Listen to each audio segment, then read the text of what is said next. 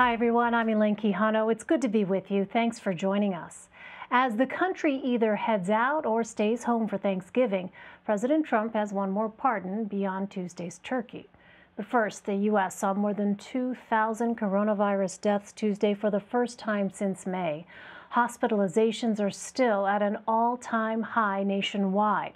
Despite pleas from the Centers for Disease Control and Prevention to stay home, millions of people still plan to travel for the holiday week.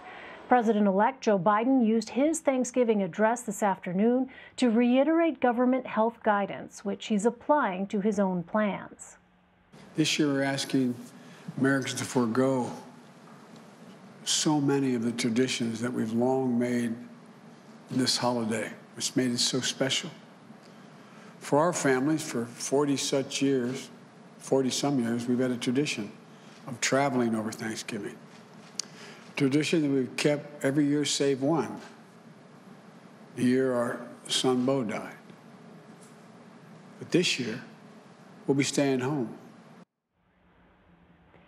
President Trump is also planning to stay put for Thanksgiving after Tuesday's annual turkey pardoning tradition.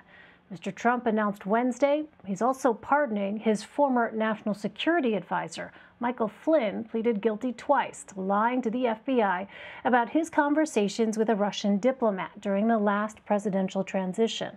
In May, Attorney General William Barr sought to drop charges against Flynn, but that move is still being challenged in federal court.